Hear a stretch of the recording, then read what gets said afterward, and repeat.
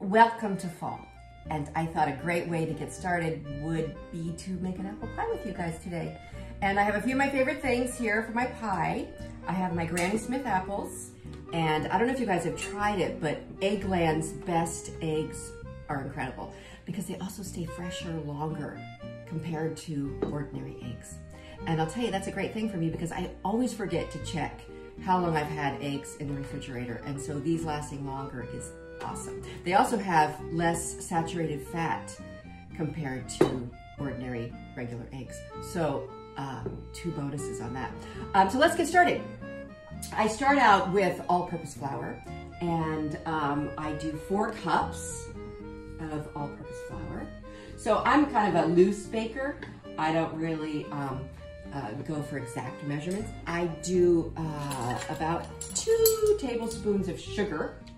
And then I add a pinch of salt, whatever that means to you, right? Then I just kind of mix that up a little bit. You can do it differently. I've done recipes where I do pie a lot that has just butter, but it's still a lot of butter. But this is vegetable shortening, so it's probably not the worst thing in the world, but this is the grandma trick. It makes the flakiest, best crust. And everybody that has had my pie loves this pie. In fact, I sold 3,000 pies in 7 minutes on QVC. So, see, like this. And I kind of covered a little bit with flour. And then you take 2 knives and you just do this slicing motion in there. I guess they call this cutting in. And you just keep doing that until you get it all into little, almost like little peas or that kind of thing. I thought I'd also show you this other tool, which is great. It's kind of easier than the knife thing, but it has blades. I don't want to cut my finger, but it has like little blades. And you can just go over it and get the same effect, and maybe it's a little faster. So now I have my pea-shaped flour ready to go, my flour and my Crisco. Now I'm going to put in my favorite eggs, the Eggland's Best. They also come in this really great container. I don't know if you guys have seen this, but they are so protected. It's double layer. So what I'm gonna do is, in this bowl, I'm going to put 4, and look how nicely they come out. Oh my gosh, they're just beautiful. Now, there are a lot of ways you could do this. I could have gone back and forth with my shells to make my, separate my yolk from my egg whites. But I'm just gonna go in here and grab them and let that drop off, because it doesn't matter if a little tiny bit gets in anyway, but look how pretty, and they come out so nicely. Okay, so now I have my 4 yolks. I'm gonna save my whites because I brush my pie with them in a bit. And then I take a spoon and I break them up a little bit there, and I just start moving my dough around with it. Get it all kind of incorporated. Then I am going to add 6 ounces of orange juice. I usually start with a spoon to get it incorporated, and then I'll go in with my hand here in a minute and get it all together. And I kind of press the wet into the dry in the bowl so that I can get it all incorporated in there. And I'll tell you, orange juice, I think, is a little secret that makes the crust so delicious. So then now you can see I've got it all incorporated. And then I usually put it in a pasta bowl or something like this. And then I'll cover it with a piece of wax paper, and I'll refrigerate it for, you know, an hour to overnight, whenever. And then when I take it out, I cut it in 4s, and each one is a section, and I can make 2 double crusted pies with this dough. So I like to peel my apples the old-fashioned way, as you can see. I have an apple peeler, but I just don't, it's fun, but I just like to do it this way. And for some reason it seems quicker to me to do it this way. But I feel like it's fun to do this the original way that the grandmas did it. My grandmother didn't do it, but my mother-in-law taught me how to do this when I first got married, and I still have the recipe cards that she gave me, where it shows how to, little arrows of how to roll out the dough and all that. But it looks like I am throwing these on the floor. I'm not. There's a trash can right up here, which is a great way to do this, just to stand over a trash can. So what I've done here is I quarter my apples with a big knife, and then I go back and use the knife, or maybe I won't really cut my hand, and take out the centers, and then I slice them like this. And the real trick is to keep them a uniform size. You don't want fat ones, skinny ones, things like that, because then it won't cook evenly. This is so great I'm doing this with you guys today. You know why? Because I thought, oh, so cute, I will pull out my mother-in-law's recipe card that she gave me in like 1982. And as I look at it, I see that it says only 2 egg yolks. And I put 4 in this crust. So I just want to tell you that it's only 2. But I want to show you, this is what I was talking about. I don't know if you can see it, but the little arrows where she showed me how to roll out the dough. So cute.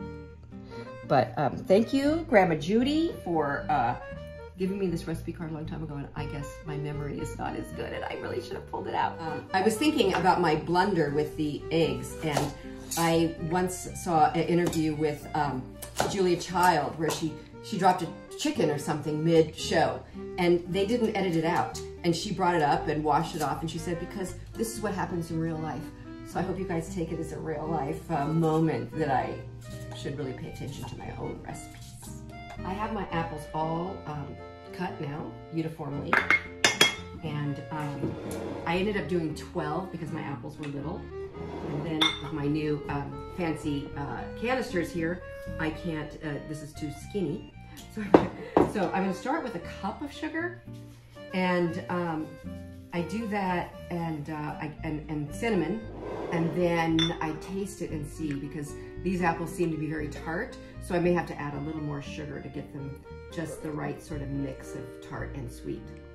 I had to bring out this beauty and show you. I should have written the date on it, but look at it. I mean, you can tell how many pies I've made, all the cinnamon and doughy, wet juice and stuff that's stuck all over this. This should go in like the Smithsonian, this thing. So I usually bring out, you know, I start with kind of about that much. It's probably a teaspoon. And when I stir it all up, and there, to me, is only one way to really mix this, and that's with your hands. So I get it all in, and this is why the cinnamon jar looks the way it does, because I'm sure sometimes I've thought I need to add more cinnamon, and I go at it with these hands, but you want to get them all nice and coated. And then I add about a tablespoon of flour in here. And I mix that in, incorporate it all. And then I usually do this, I better taste it and see how it is. I think it's actually perfect. I don't think I need any more. I incorporate, and then I let it sit while I roll out the dough. And the reason is because sometimes when I don't, my pie is like water. It's so juicy inside when it's finished baking. So I think it's better to do it like this, and then you lose some of the moisture as it waits. So, like I said, I cut my dough in 4. So, for some reason, a pasta dish seems to work so perfectly for this, so I've always used that. So we have like that. Then I'm going to flour my surface, whatever that is. I used to have a plastic mat before, but this seems to work well now that I have a little marble here. And like my mother-in-law said, you try to handle it as little as possible. But so you kind of push it out, and I usually sprinkle a little flour on top too, so my rolling pin doesn't stick to it. And I go from the center out. Okay, so I'm gonna show you another little secret. Is my pastry cutter, I think it's called, but it helps to get your dough on your rolling pin. So, and the flour and all that doesn't matter, but we're gonna roll it up, because some will get stuck on the counter, and so I just kind of use that. So you can see now I've got this all rolled up on my pin, and I'm gonna lift it up and put it on my pie plate. Roll it in here. So you can see that I got a lot of liquid drained off these apples, so I think that's gonna really help us to not have a liquid pie.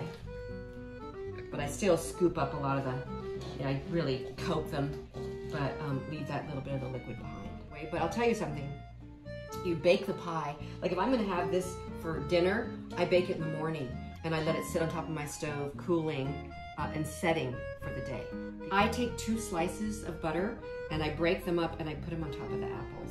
I'm going to get ready to make my top crust, and it's the same thing, exactly the same. I just get it kind of coated in flour. That's kind of important, and push it out. Because if you don't coat it in flour, your rolling pin gets super stuck.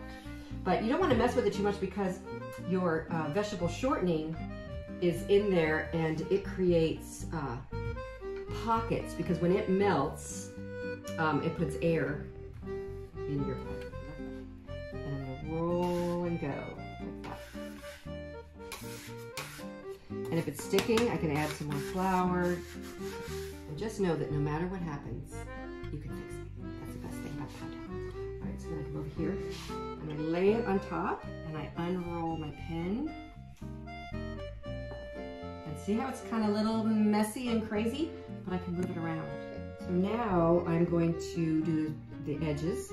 So it's overlaying probably about 1 inch, and I turn it and I pinch it and I push with my thumbs in to get this effect. But you don't want it to be too thick.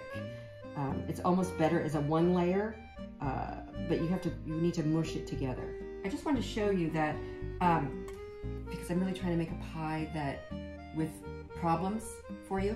So this one, I had to put a little patch in here. You see it? But it won't matter. It just doesn't, none of this matters. And then when I go to, I'm going to brush it with my egg whites. I'll brush the whole pie with the egg whites. And then too, when it's a little wet from the egg whites, I can kind of blend the pie crust together a little bit. Okay? So that's what I'm gonna do next, and then the pie's gonna go in the oven. But you know what else you can do, is you can take it just like this, and you can freeze it. You can wrap it all up in saran wrap and foil and freeze it for a month at least, and bring it out. It'll be rock solid frozen, and then you put your egg whites on and put it in the oven. And it ends up taking maybe 2 hours to bake it, but it comes out just as great.